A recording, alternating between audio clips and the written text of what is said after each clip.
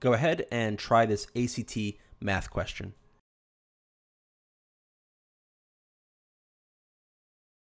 A neighborhood recreation program serves a total of 280 children who are either 11 years old or 12 years old. The sum of the children's ages is 3,238 years. How many 11-year-old children does the recreation program serve? This is one of these what I call standard word problems because it's a very familiar type of setup. You're given two different numbers of things, in this case, two different numbers of 11-year-old kids, two different numbers of 12-year-old kids, and we know that that adds up to 280 total kids. And we know that the sum of their ages is 3,238, so that each of these kids has a certain value, right? A certain age value, right? So that when we multiply the number of 11-year-old kids by 11 and the number of 12-year-old kids by 12, that sum should be 3,238. So it's a very familiar type problem where you have to set up two equations and two unknowns and then solve them. So let's do that. So let's let x equal the 11-year-olds. And let's let y equal the 12-year-olds. And it's really good to write this out just so that you are clear on the definitions of your terms, so that you don't make any mistakes later when you're setting up your equations. So the total number of children is 280.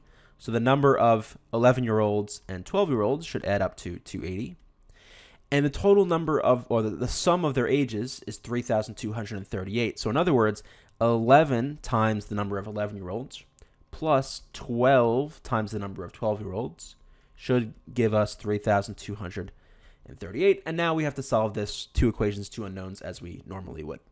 Let's go ahead. We're trying to solve for x because that's the number of 11-year-olds. So let's multiply the top by negative 12. And when we do that, we're going to get negative 12x plus negative 12. Actually, we'll do it right here. Negative 12x plus negative 12y equals 280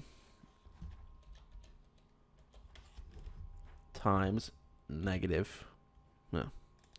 280 times 12, 3,360, and then we know that's negative. And now we'll go ahead and add these up.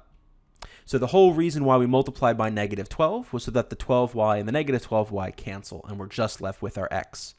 So 11x plus negative 12x is negative 1x, or just negative x. And when we add these together, we're going to get pretty much the answer directly.